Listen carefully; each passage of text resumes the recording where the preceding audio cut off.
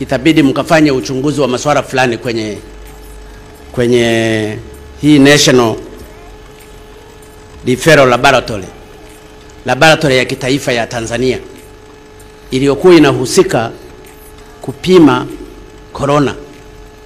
Kuna controversial nyingi ambazo ni za ajabu.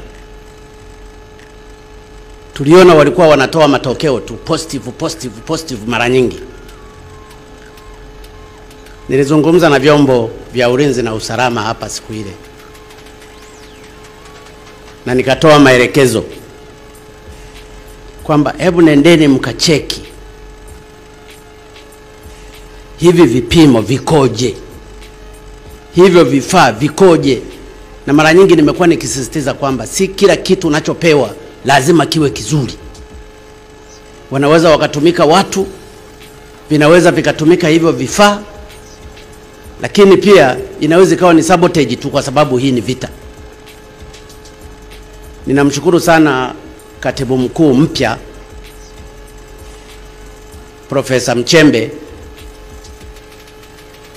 wameenda na kufanya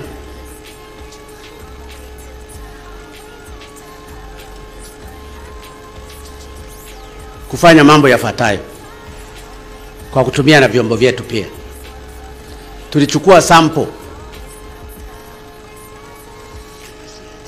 tulichukua sample za mbuzi, tukachukua sample za kondoo, tukachukua sample za papai, tukachukua sample za oili ya gari na sample za vitu vingine mbalimbali, tukavipeleka pale kwenye maabara bila wao kujua, na tukazipa majina.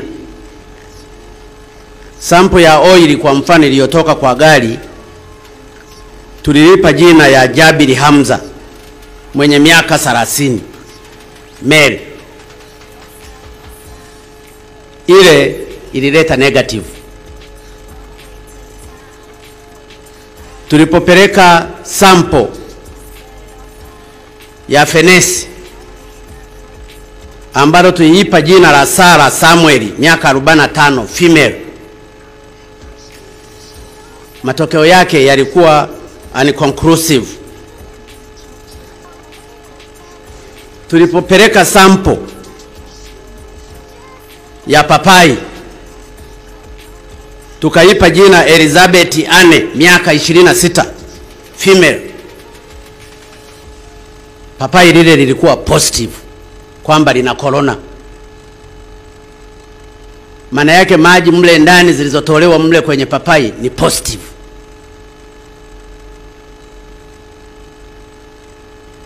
Tulipeleka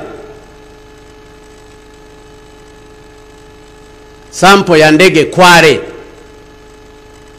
imekuwa positive. Tumepeleka sungura, ikawa determinant. Tumechukua mbuzi, akawa positive.